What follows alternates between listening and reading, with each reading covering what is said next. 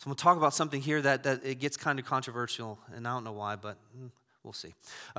Christian men, I'm going to talk to you men first. Christian men are to be patriarchs. That's what this guy is. That's what Israel is. He's a patriarch. Patriarch, we want to smash the patriarch. We don't smash it. We just, emasculate it. That's what we do. We silence it. We pacify it. That's what's going on. That's what's going on in our world today. We pacify the patriarchs because we don't like the word patriarchy.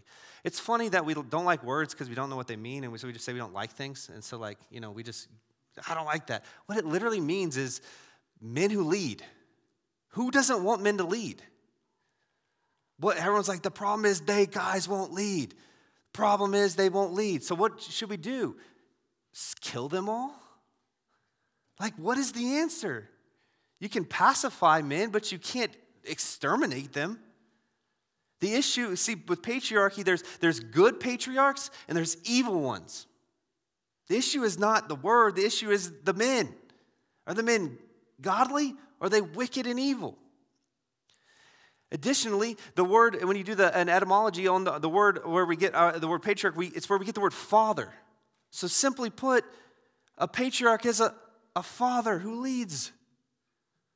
And that's one reason why many people don't like the word patriarch, because there's been many fathers who have not led.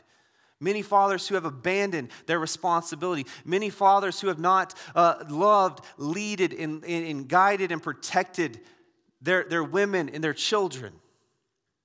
See, there are evil patriarchs. There are evil patriarchs who domineer, who abuse, who try to take and they don't give, they don't bless. See, Israel, he's a representative of the God of the Bible.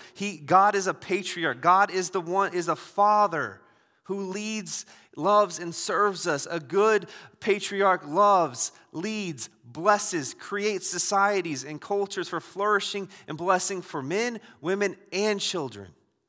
And so what Israel is, what we see with these 70 people is this is a nation. This is a patriarchy. These are the people whom God has called to himself to go into Egypt to be a blessing to the nations.